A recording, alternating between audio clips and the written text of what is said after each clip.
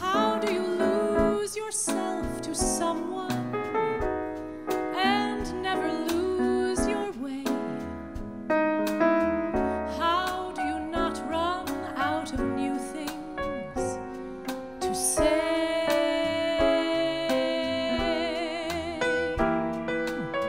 Legrand Affair is my new recording, and it's a collection of Michel Legrand songs that I chose with him. And it's really not about me, it's really a collaboration. I met Michel Legrand on Broadway. He was the composer of Amour, which came over from Paris. And I always loved his music. And I came in as a fan. I'm a flat-out fan. And so I wasn't just there to play Isabelle.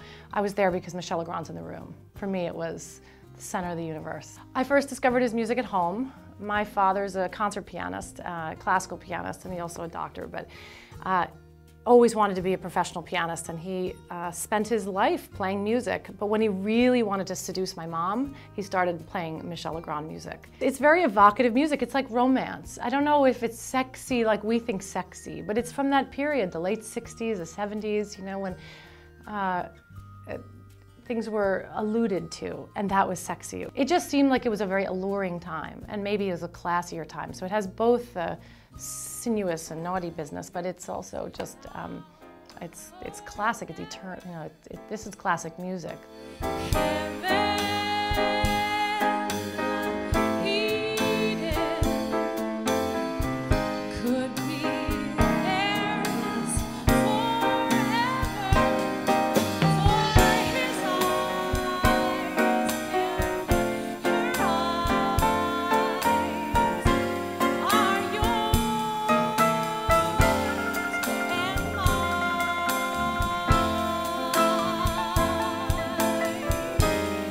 I had just finished Dracula on Broadway, and Michel and I had been staying in touch a little bit. Michel says, "Melissa, now your show is closed. Come, let's get together and think." And I thought, I'm not usually the kind of person, a lot of actors aren't. You do your own work, and you sit down and create your own project. And I sat down with him, and I thought, well, this might go nowhere. You know, I'm double blessed already that I got to meet him. But so we sat down, and we started to, he came to my apartment, and we sat down and went through the music.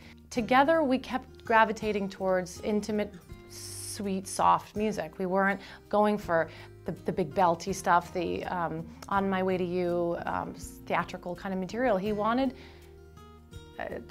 he was saying things like, Melissa, like something delicate and intime, sensuel. You know, it would have been easier if it was just me and him at the piano.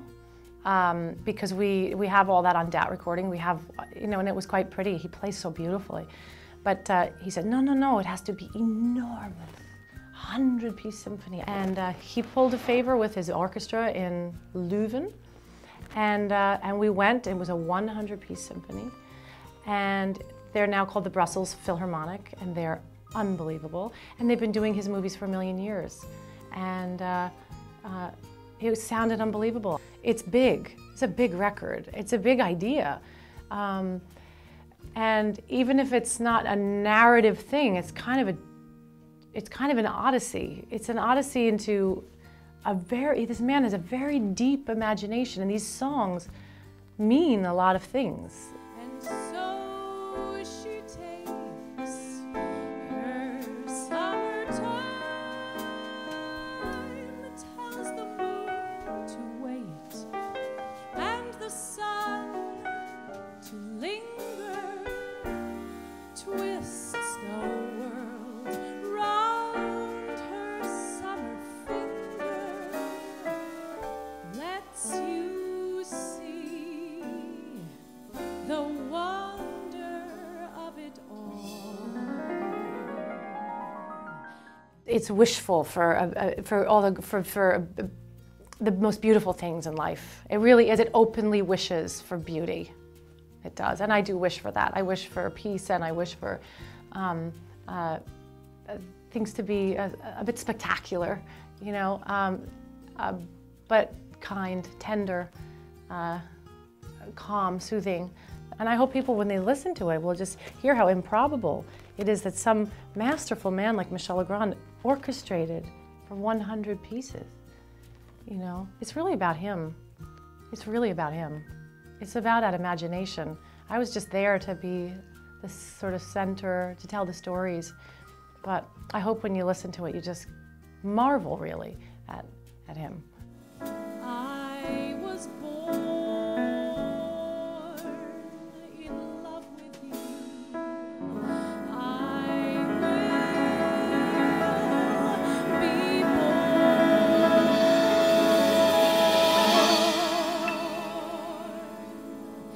born in love.